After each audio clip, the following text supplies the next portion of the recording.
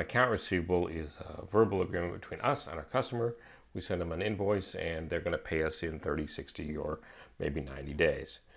But sometimes customers run a little short on cash and they approach us about getting an extension. And we might agree to change their account receivable into a note receivable. And there's two reasons we might do that. One is that if we call it a note receivable, we can attach an interest rate to it so we can earn interest. And secondly, they'll give us something in writing that acknowledges that they owe us the money. So if we have to sue them and we have to go to court, we have a written piece of paper that documents the debt that they owe us. So let's talk about changing an account receivable into a note receivable. Does that happen very often in the real world? No. But it's a great opportunity to talk about accrual accounting and calculating interest expense.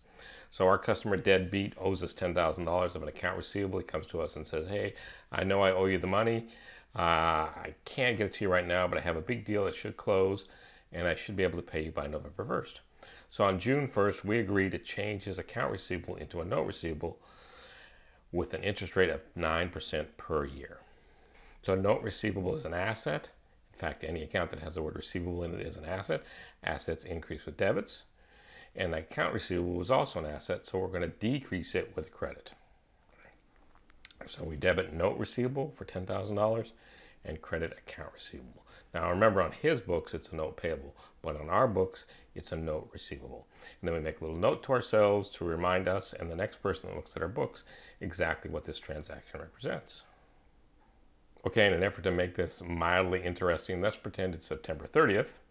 So 4 months have gone by: June, July, August, and September. And let's say we have to prepare an income statement and a balance sheet. Maybe we're running down to the bank to get a loan or something. Whatever the reason, we have to prepare an up-to-date income statement and an up-to-date balance sheet. Well, he hasn't paid us any interest yet, but we've earned interest. We've earned 4 months worth of interest. So we're going to have to debit interest receivable and credit interest revenue. Why don't you pause this video and see if you can figure out how much 4 months worth of interest is on this $10,000 9% note.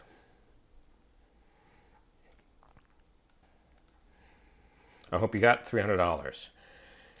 9% of $10,000 is $900 per year, but we only have earned 4 months worth of interest revenue at this point.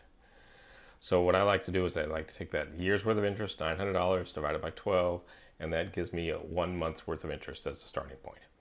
So 900 divided by 12 is 75, so $75 every month. 4 months has gone by, so 4 times 75 is $300 worth of interest revenue. Interest receivable is an asset. Assets increase with debits, and revenue increases with credits. We remember that because expense to debits, expense to debits, expense to debits, and the opposite of expenses is revenue. So another month has gone by. It's November 1st, so the month of October has gone by. It's time for him to pay us. He's going to pay us the original principal amount of $10,000 plus 5 months worth of interest: June, July, August, September, October. We've already accounted for 4 months of that interest revenue, so we only have to account for 1 more month of interest revenue, $75 more. So the last journal entry in this little drama is, he writes us a check for $10,375. Cash is an asset. Assets increase with debits. We take that interest receivable off our books. Remember, we already booked that interest revenue for June, July, August, and September. That's 4 months. Another month has gone by since last we accrued for interest revenue, so we book $75 worth of interest revenue for the month of October. And we take that receivable off our books. Note receivable is an asset. It increases with debits and it decreases with credits. And we make a little memo here to advise our next person that deadbeat repaid his 9% note, including 5 months worth of interest.